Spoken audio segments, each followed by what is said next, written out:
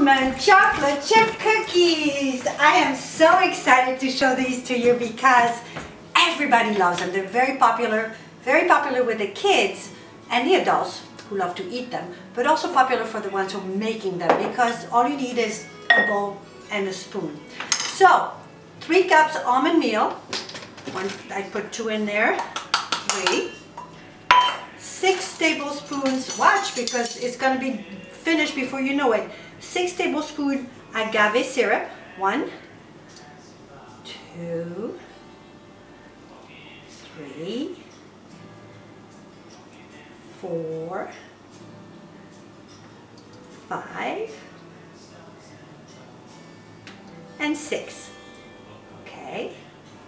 And 6 tablespoons canola oil.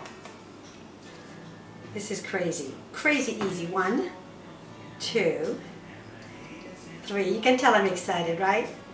4, 5, 6. Okay, this is about the difficulty of this cookie recipe. You start to mix, and I'm going to put the chocolate chips in there. Start to mix this, and that's it. That's going to be it. You're not going to believe it. It is so yummy. It's gluten-free for those who are sensitive to wheat. And oh my God, it's so yummy. I mean, I guess you could put it in a mixer to make it go a little faster, but there's no need for it. No need. You'll see.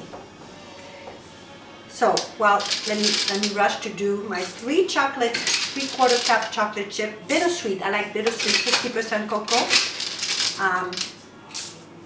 Chocolate chips. I like the nice big ones from Ghirardelli, but you can use others. Just, you know, don't use the milk chocolate ones. There's unnecessary sweetness and milk and all that.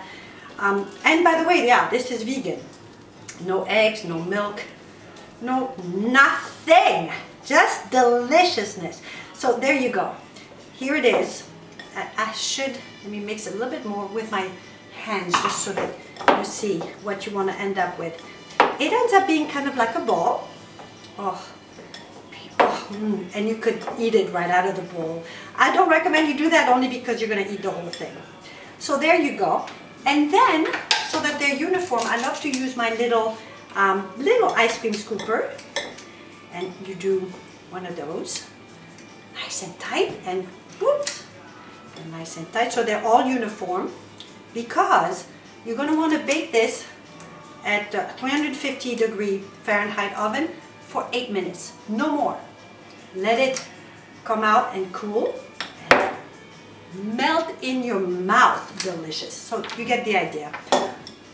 Oh my goodness, this has been my savior so many times when the kids tell me, Mom, remember you had promised you would do this thing for this baking sale or whatever it was? Oh my goodness, so I would just put this in 2 minutes, put it in the oven. The time for it to cool off, I was out the door. Delicious. Enjoy.